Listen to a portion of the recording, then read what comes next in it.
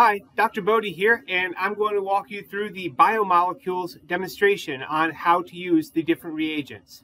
So as you see down here, we have a couple of test tubes, about 8 in total.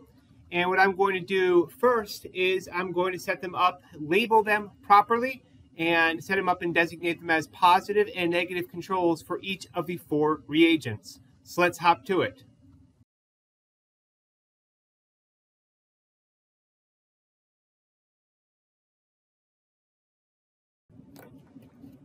The utility of having these as positive and negative controls is that we can compare them to what we're actually testing and see this is what a positive should look like, this is what a negative should look like, so then we can know whether ours is positive or negative based on whether or not it matches the positive or the negative.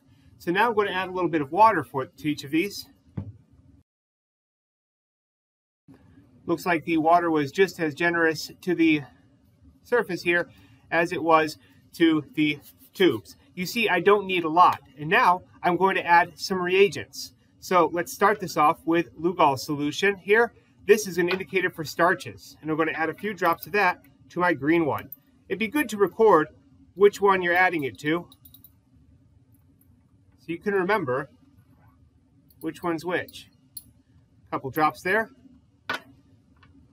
Biuret is next. This will test for proteins. Biuret is a little bit tricky here. Biuret is a little bit less reactive, so it wouldn't hurt to add a little bit more. I might be going overboard here with these 3 squirts.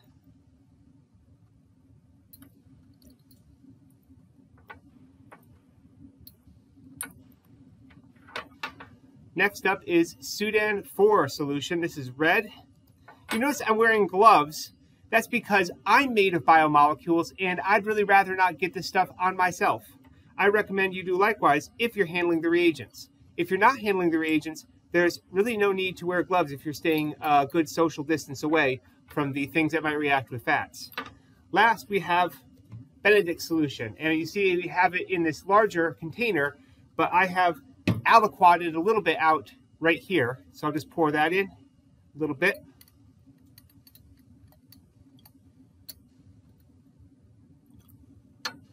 For the negative controls, I'm done. A negative control is just water and the reagents. So let me just set those back a notch.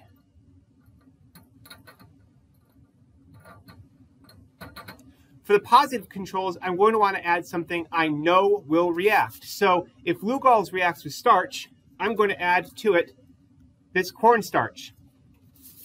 Just a little bit, and let's see what happens.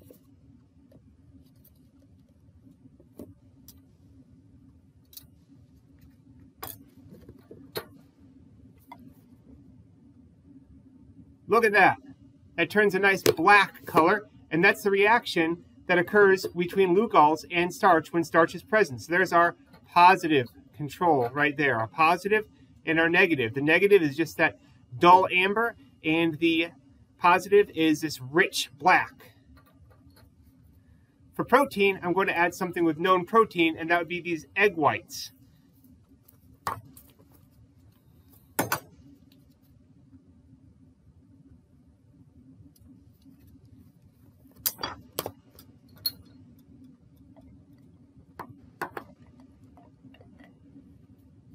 And look at that, it turns a nice purple color as opposed to that blue. And you can see how that might be a little more difficult to discern, especially if we didn't have much in there. So that's why I added a little bit more on the Biurets, because the blue here compared to the purple, it might help actually as well to get it against a white background. And there you go, you can clearly see the difference in color between those two. So we got Lugol's, Biurets. Now for the Sudan IV, I'm going to add a known lipid, and that would be peanut oil, full of peanutty, oily goodness. Let me try not spilling that all over the countertop. That'd be slippery.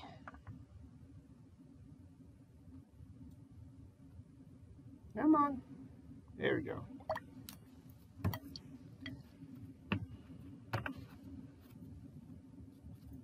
There we are. And you're going to see it forming a red layer at the top. and that red layer at the top is the interaction of the Sudan IV dye with the lipids. And the lipids are less dense in water, so they stay at the top. So again, we can see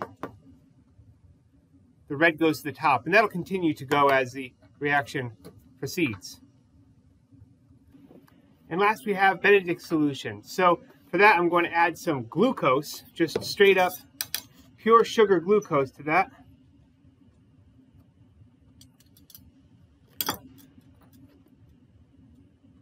And nothing. And that's because we're actually going to have to add it to some hot water.